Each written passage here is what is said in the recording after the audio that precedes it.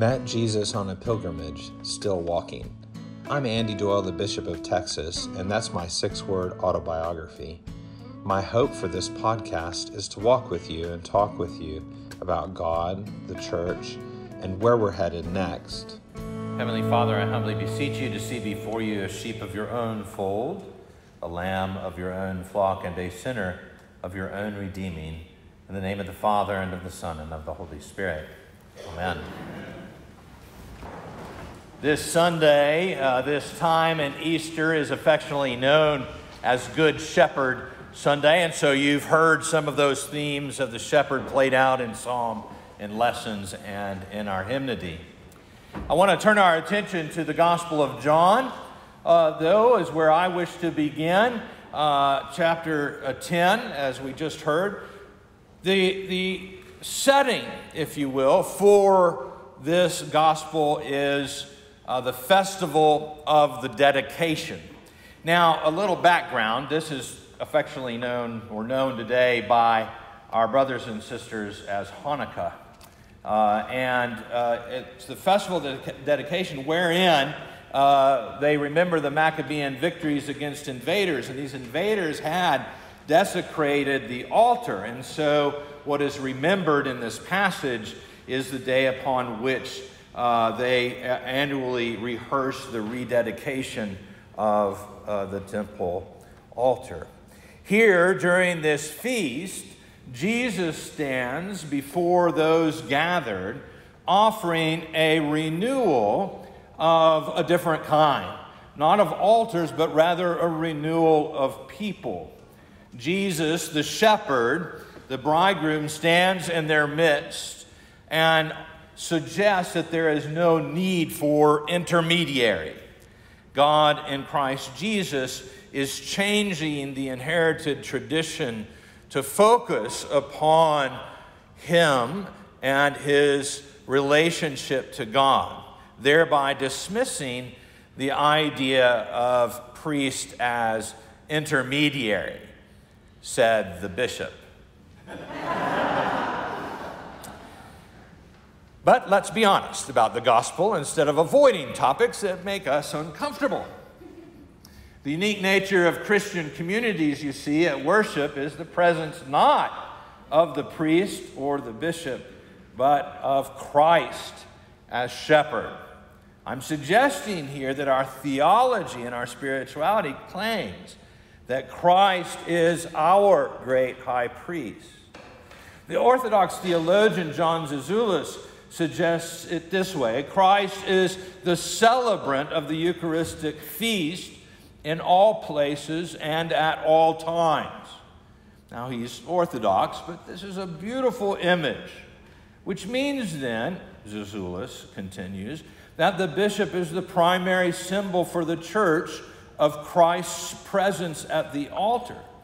Zizioulas continues that the priest is the regular symbol of the bishop and then of Christ at the altar. So when you stand there on my behalf, right, because I can't be everywhere, you also are standing on the behalf of Jesus. The bishop and priest, though, and this is important in our tradition, are chosen by the people to speak our unified voice, the voice of the gathered community, the body of Christ, we say. We are simply praying the prayers out loud that we hope you all are praying quietly to yourselves. Bishop or priest pray our words with us. This, in brief, is a liturgical, theological tradition that we don't have time to go into at this point, but we could go a little deeper. It just means that we may not have quite the same high understanding that Zizioulas does, while the imagery and symbol is similar. As an aside, let me say this: why the priesthood and episcopate is less a symbol when all types of people are not invited to serve at the table, you see. So we are always looking for those who might be missing within the orders of the church so as to best represent the body of Christ ourselves. But let us continue to pull on this text a little bit more to get to this shepherding imagery. We might say that a similar theology of symbols may be applied to the work of communal shepherding. Christ is the great shepherd of the sheep. Christ models shepherding for us at the table, but also with others throughout the Gospels, healing the sick, feeding those who are hungry, embracing the lost, healing the blind, restoring people to community. The bishop is the chief symbol of Christ's work as the head of the local community, then we could say. It's why I carry a shepherd's crook, the sheep of the diocese. The priest, in turn, is the shepherd, or the idea of shepherd in this congregation. But I would add something very important, that you also are shepherds. You, the baptized community who proclaims Jesus Christ.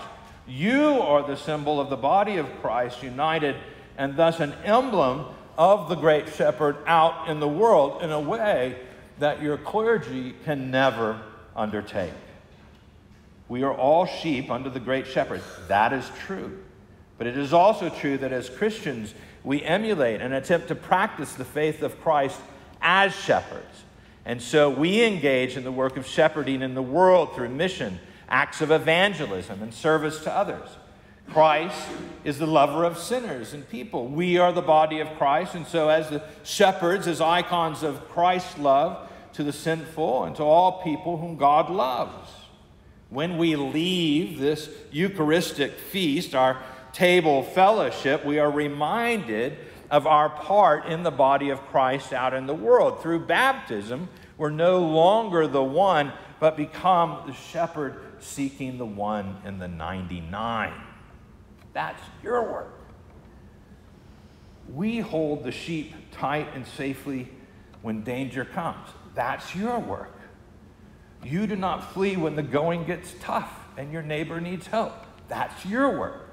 We become gates when people enter into community. That's your work. We understand they're not sheep, not of the sheepfold. And you are representative of God's love to all of the sheep out there.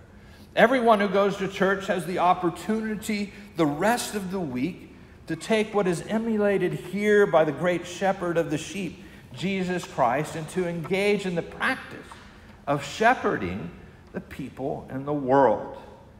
You are to care alike for those who are already found, and for the lost, for the broken and heartsick, for those in deep valleys, for those seeking green pastures, those who hunger, and those who need shelter from the storm. You all are the ones who are the shepherds for those who pray for someone to reach out to help. Every Sunday, we take on a rededication of sorts, seeing that Christ is our shepherd and at our altar with us, and at the same time rededicating ourselves to the work that Christ has given us to do. And so as we move towards our confirmation and reaffirmation and reception, what we do in this moment is celebrate with those who today rededicate themselves to the work of Christ in our midst. In the name of the Father, and of the Son, and of the Holy Spirit. Amen. Thank you for listening. Join me in conversation on Twitter @TexasBishop, and spread the word about this podcast by leaving a review on iTunes. Thank you.